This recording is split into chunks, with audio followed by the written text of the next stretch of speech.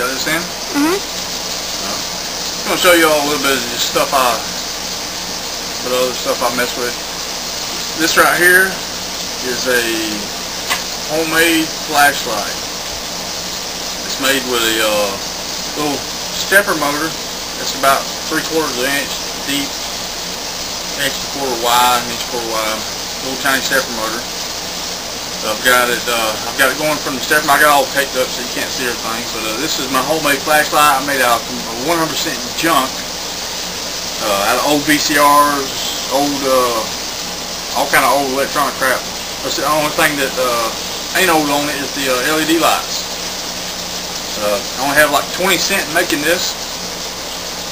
It's a little stepper motor. I go from the stepper motor to a cap. I got two caps in here.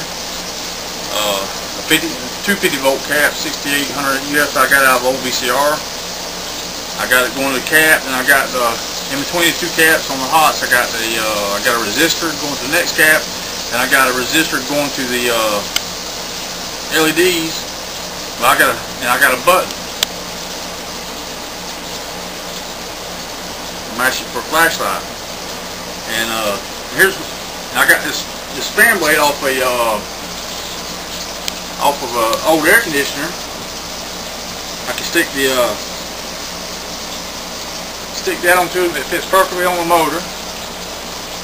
I can sit there and wind it, turn it on.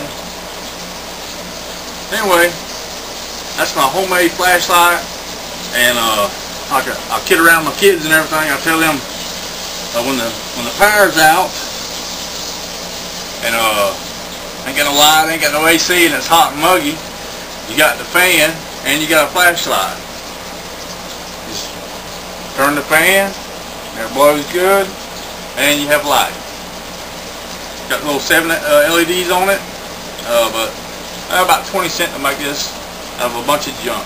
Just thought I'd share it with you guys. Thanks for watching. Tell me what you think.